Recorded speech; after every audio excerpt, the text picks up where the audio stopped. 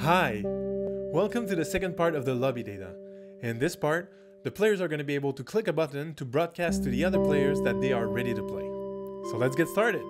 Okay, let's start by looking what changed in the project. So first thing, we added in the lobby UI a ready button here. So that's going to be used obviously for the player to set himself as ready. And we changed one more thing in the player prefab here. We added the cylinder, which I'm going to read right now to ready, oh boy, ready indicator. So this is going to turn green whenever you know that this player is ready. So it's basically just a little cylinder that we put in front of the player.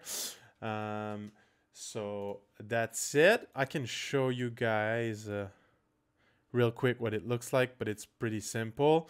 So we're going to go back to our init scene, just play.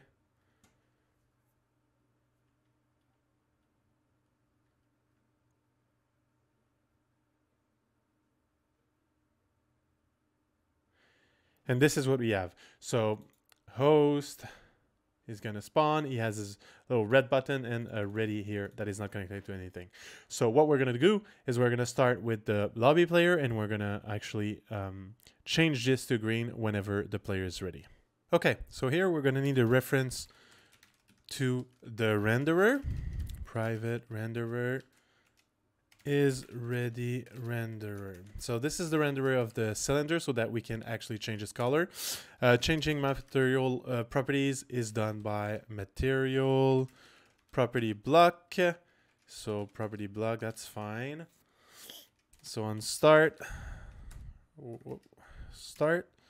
we're gonna create a new material property block. So property block equals new material property block.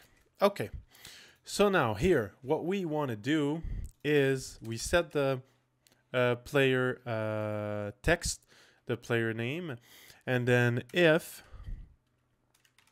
in the data the player is ready, oh, that did not, is ready, and if is renderer is not null, then what we want to do is, here we go, we want to change this color. So we're going to go is ready renderer dot get property block, and we're going to pass in our property block.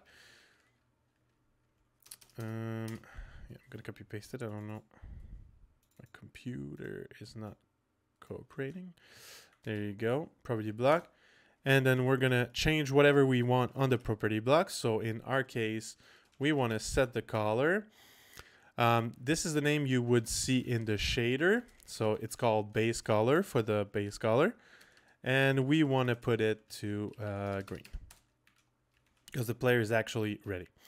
Right now, there's no way to go back and forth between ready and not ready, but you would do the exact same thing for red if the player wasn't ready, so that we can unset the ready state. And then we just simply just set the property block to our property block.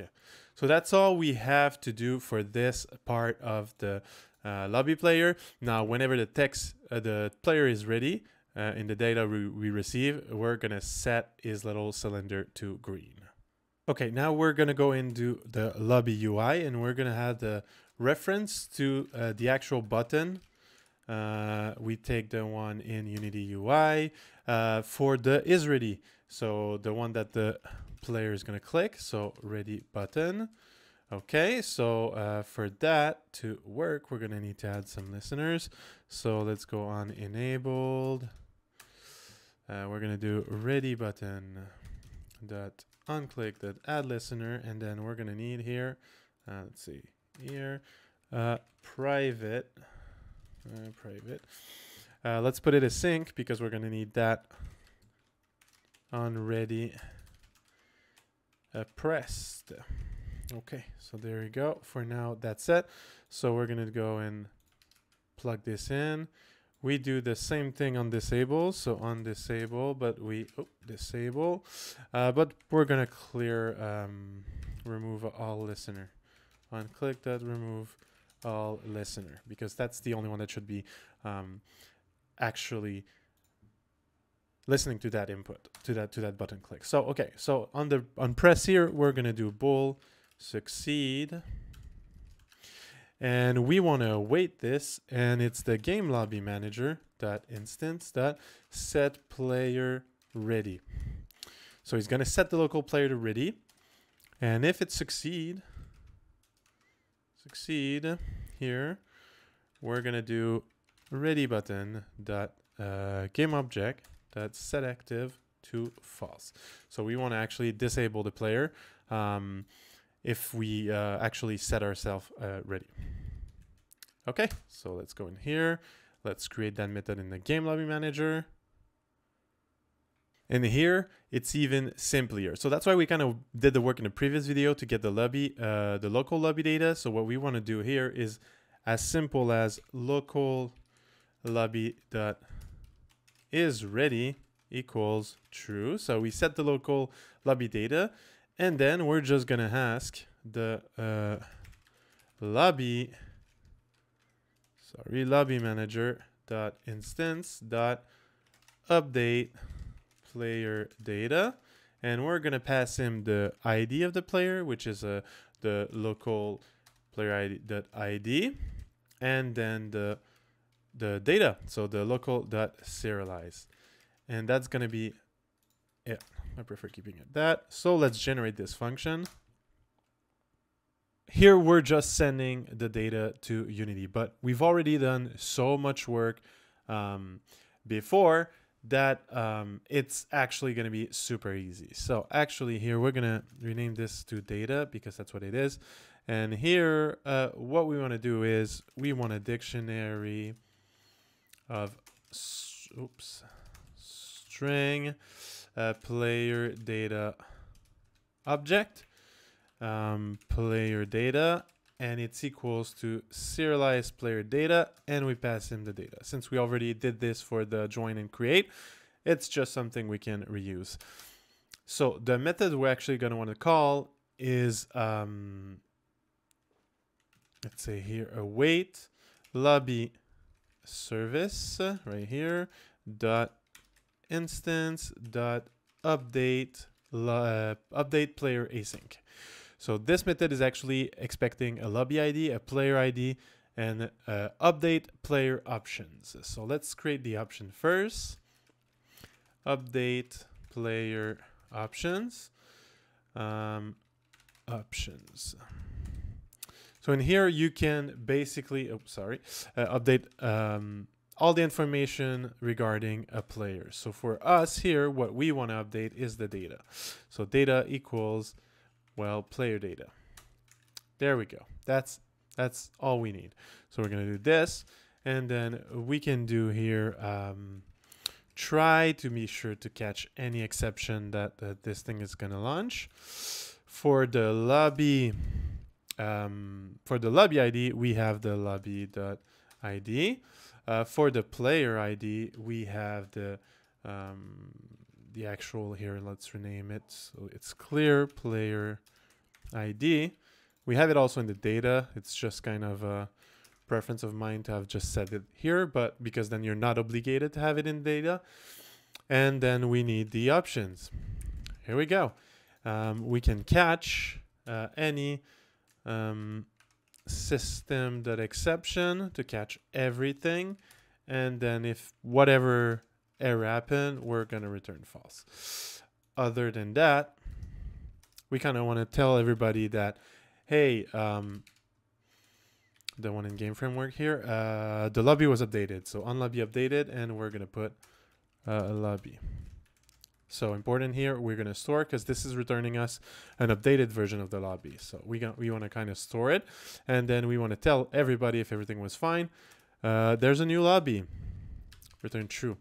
So that we kind of update our own UI to set it to true. So yeah, so that's kind of it. Now we're going to be able to send update player data. Back in Unity, let's go into the lobby scene. Let's go into the lobby UI. We're going to take that ready button and link it here. And there's one more link we need to do, which is in the prefab. So we're going to go in the prefab here, lobby player, and in here we need the renderer on the ready indicator. So that's it. Now we can actually test it. So let's go and let's go back into the init scene. There we go. And we're going to start from here. Okay, now I can host. My guy is here. And if I hit ready, there we go. I'm actually ready. So now we're going to build and test it with another player. Here it is. Now it's built. So let's start our editor version. And we're going to host here. Join WYGK. So remember, like, you had to click for this to happen. We're going to join. There you go. He appeared here. And it's going to take some time here, but there we go. Here he is. So now we have the ready button. Ready. I'm ready. I go here. He's ready. Ready. Ready here. And it can take a little bit. And there we go. They are both ready. And the data is synced between each lobby. So they are able to send data. So that's basically how you would send data for anything. So the only thing to remember is at the end of the day, it needs to be a string. And that's why we're doing, that's why in the lobby player data, we're doing this part. So when we serialize it, we take any data and convert it to a string. And there it is for the part 2 of the lobby data. In the next video, we're going to implement the map selection. So the host is going to be able to select the map, and every client is going to see the change in real time. If you like the video, don't forget to like, subscribe, and hit that notification bell. Thank you for watching, and I'll see you in the next video.